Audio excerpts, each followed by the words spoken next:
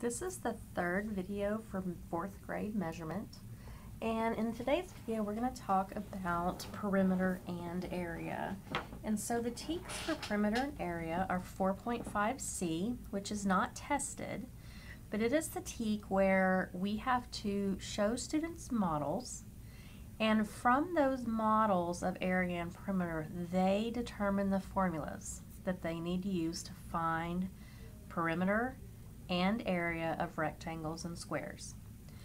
Then from there we move into 4.5D, which is where we actually solve problems related to perimeter and area. Okay, so basically perimeter is first introduced in third grade, and in third grade students find perimeter of regular and irregular two-dimensional shapes. They also find the missing side. So when given a perimeter, they may find the missing side of the shape based on the total perimeter and the value of the other sides. In third grade for area, they relate area to multiplication arrays.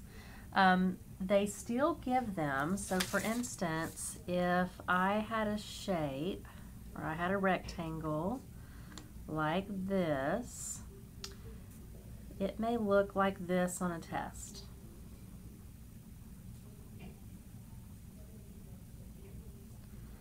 Where they want to know the area of this rectangle, and students will have to say, well, this is 1, 2, 3, 4. And this is 1, 2, 3, 4, 5. So I can find it out by 4 times 5 equals 20.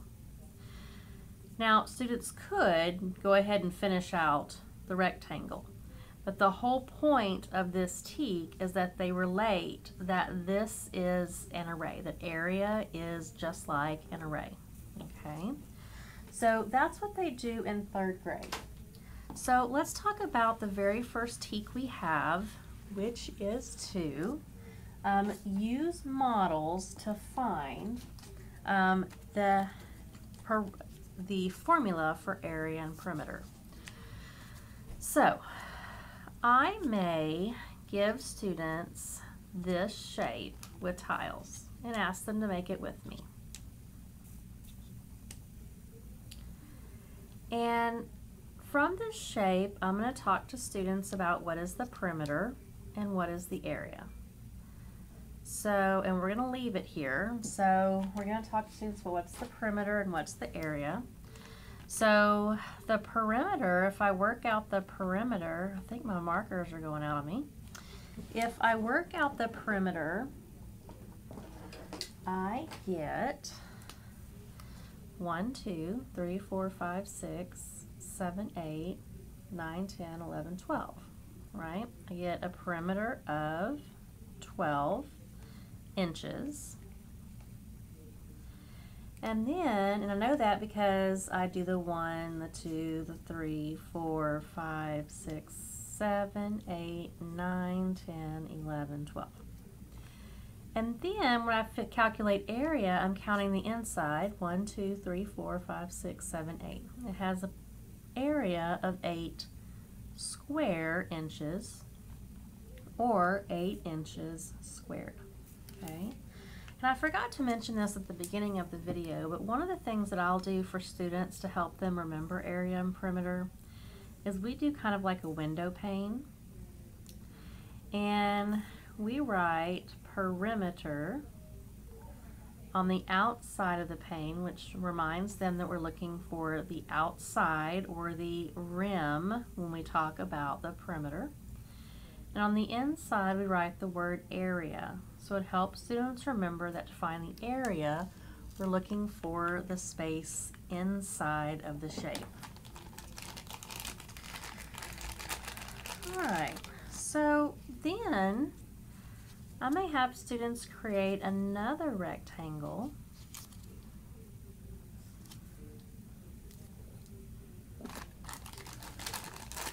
using color tiles, and we're going to talk about this perimeter and area. So perimeter here, 1, 2, 3, 4, 5, 6, 7, 8, 9, 10, 11, 12, 13, 14, 15, 16, 17, 18. 18 inches.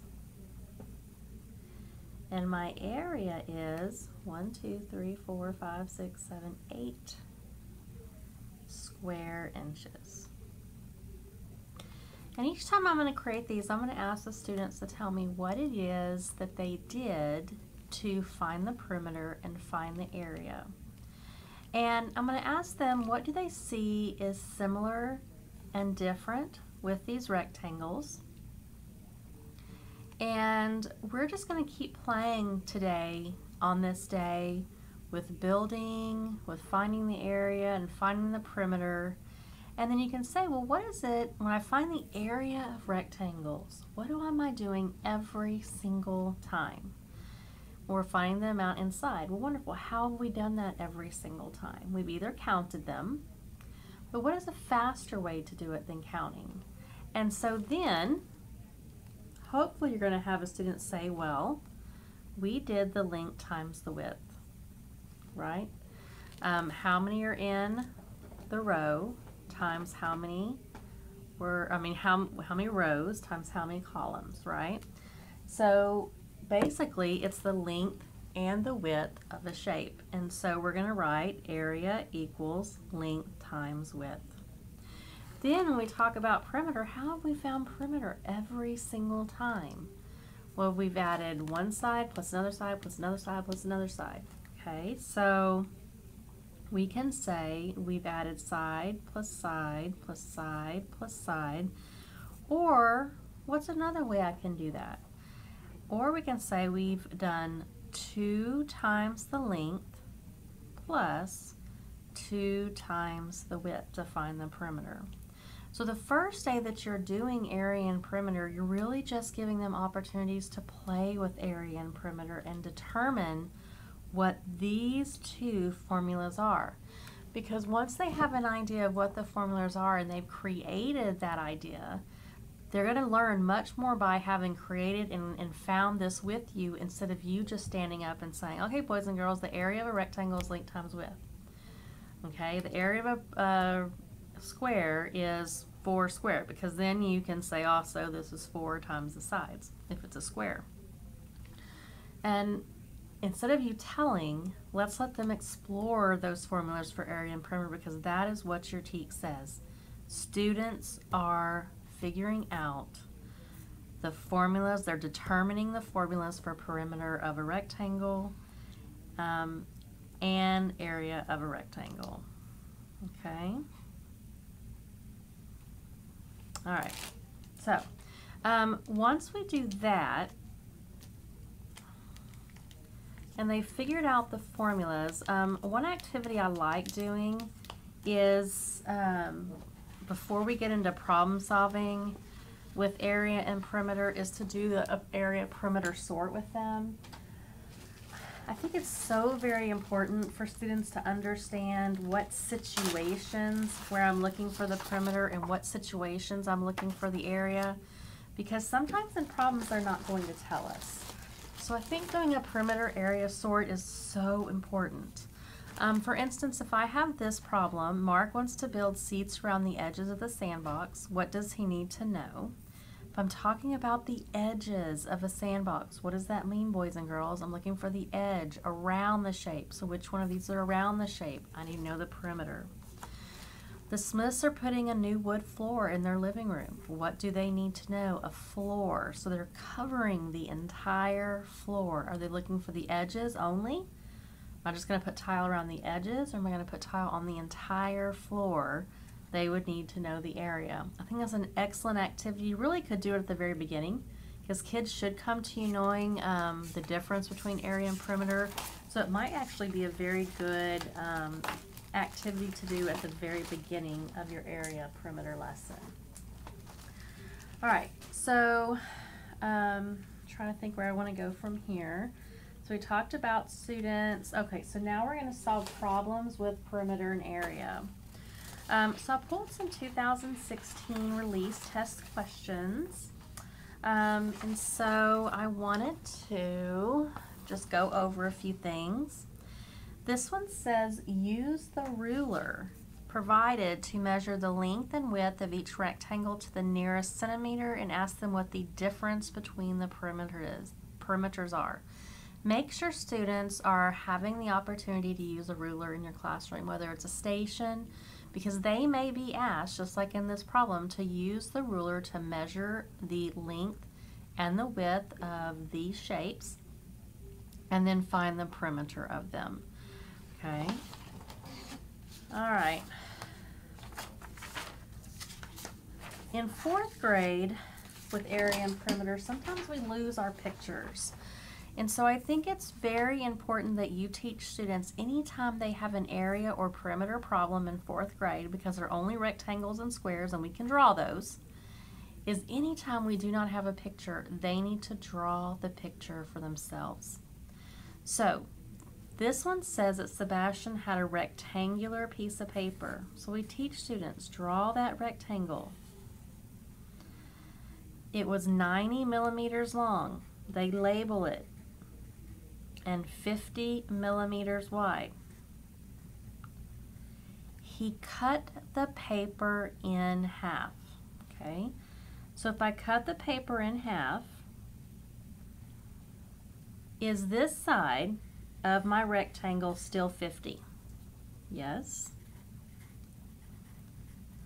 What would be the measure of this?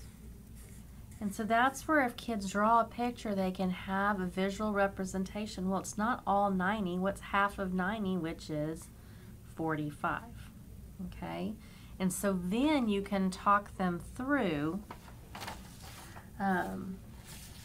how to do this problem. Okay? All right. Here's another problem that was on that test. Once again, they do not give a picture. So you have students draw it. Had a width of 3 meters and a length of 2 meters. What is the perimeter? And so that way they don't forget to add that other side. Okay. All right. So if a problem does not have the actual picture model for area and perimeter, please have students draw it. All right, I'm trying to see if there's anything else I have missed about area and perimeter in 4th grade. They're going to discover those formulas. They're going to be in application problems.